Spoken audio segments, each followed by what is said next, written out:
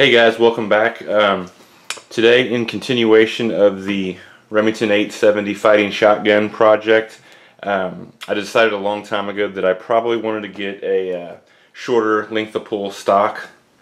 I'd already put on the Magpul forend, and I knew the Magpul SGA stock worked well, but I already have it mounted on my 590A1, and I kind of wanted to keep this 870 looking and feeling a little bit different. I do like the traditional stocks, and I guess in order to accomplish that, I went ahead and picked up a Speedfeed short length of pull. This is a 13-inch, like a youth model stock that I'm going to put on here, and I also picked up a section of Magpul rail to put on the forend so I can mount my stream light when it comes in.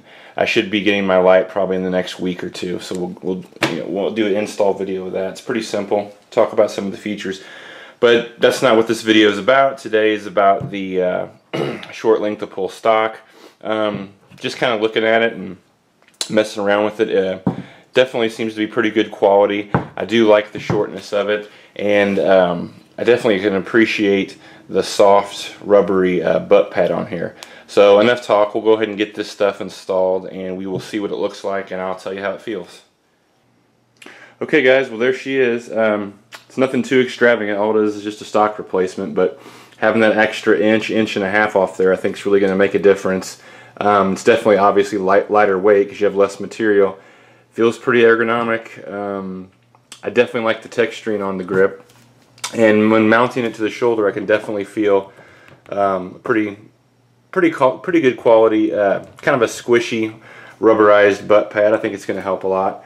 And for the real simple part, just there's the section of rail there. Like I said, probably within a couple of weeks or so, I'll get my stream light on there mounted, and also get the XS Big Dot night sight for the bead on the pedestal, and she'll pretty much be done.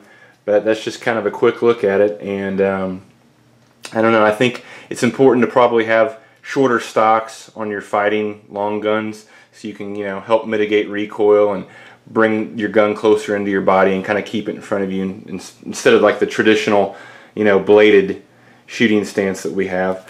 But that's it. Like I said, just a short length of pull stock on there, and I think I'm going to dig it. So I appreciate you guys watching, and I'll see you around.